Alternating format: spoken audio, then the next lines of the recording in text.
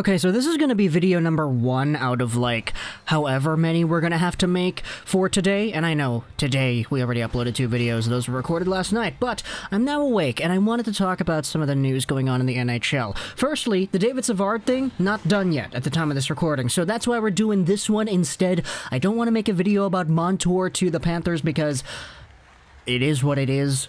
But this trade right here, Devan Dubnyk getting sent over from the San Jose Sharks to the Colorado Avalanche in exchange for Greg Pateryn and a 5th-round pick, is absolutely hilarious to me. Because if you take a look at who exactly is going out there in this deal, sure, Greg Pateryn, big veteran defenseman guy, he was acquired by the Avalanche in, what was it, that Ian Cole trade a few weeks ago? And with Pavel Francouz in a position where now it's looking like he's not going to be able to suit up for the rest of the season, this is a move that the Colorado Avalanche kind of had to do. Get yourself a nice veteran backup goaltender who can be there in a spot where if you guys end up needing to rely on another goalie, he is there. We've seen a few playoff series in the past where the Colorado Avalanche really suffered because of their goaltending depth, and it's crazy how this kind of thing can just keep on happening over and over to a team like this, but it is a valid concern that they have had.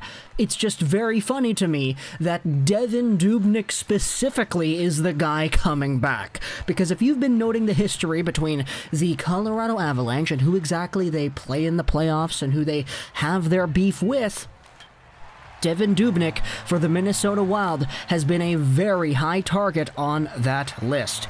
Dubnyk was the guy that exchanged fisticuffs with Gabriel Landeskog all those years ago. And these guys are now teammates, so they're gonna have to learn to love each other in the locker room, which is gonna be weird to see as a hockey fan because we know the history. The whole 5-pass Dubnyk meme was one that I had been seeing pop up a ton in Reddit comments from Avalanche fans and how they're not able to say that anymore because he's on their team.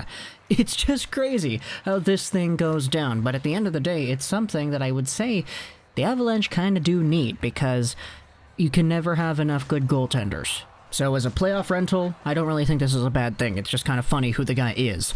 As for San Jose, Greg Pateryn, as we noted in the Ian Cole video, which was a few months ago, he's a big guy. Doesn't really do much, but he's a big guy who's physical and he can be a body on the roster. The 5th-round pick is going to be something the Sharks are going to like because, hey, you're in a position where you're a really old team, you need to get some youth in there. We know the Sharks aren't really in the best position to go forward and be in win-now mode, so I guess you could say they're in a sort of rebuilding state. It's just kind of funny that they have all these big old contracts that are long and expensive, so who really knows how it's going down there in San Jose. But I'm going to end this video off here because we're just waiting on that David Savard news, and I kind of just wanted to make this little thing about the entire Devan Dubnyk saga taking its way over to Colorado because of course it did. Those guys hate him over there, but now he is a part of their hockey team, so how exactly are Avalanche fans going to have to deal with this one here?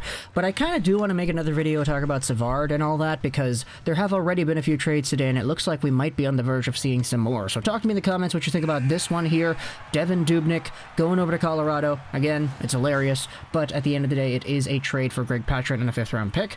If you're a Sharks fan, let me know what you think. If you're an Avalanche fan, then let me know what you think because I know you probably have some thoughts. I hope you enjoyed this video. Show us 99 and bye.